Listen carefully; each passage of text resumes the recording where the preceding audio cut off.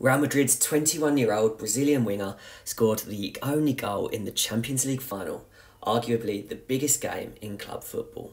But what can we learn from his goal last night? It may have looked like a simple tap-in, but there's more to it than that, and wingers can learn a lot from this typically simple movement. And at times, a lot of what players do off the ball can get unnoticed. And as the ball moves out wide to Valverde on the opposite side of the pitch, Vinicius Jr. had an option.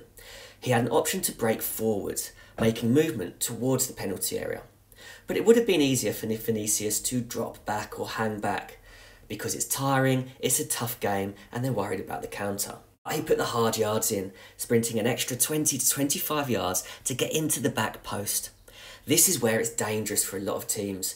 As the ball comes across the goal, Vinicius was there ready for a tap-in.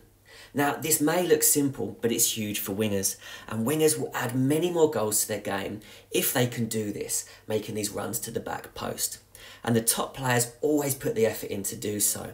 They know that the ball won't always come to them, but like Vinicius, they take a gamble, and if they do it at the right times, that gamble could be absolutely huge, adding more goals to their game and potentially scoring in the biggest game of their lives.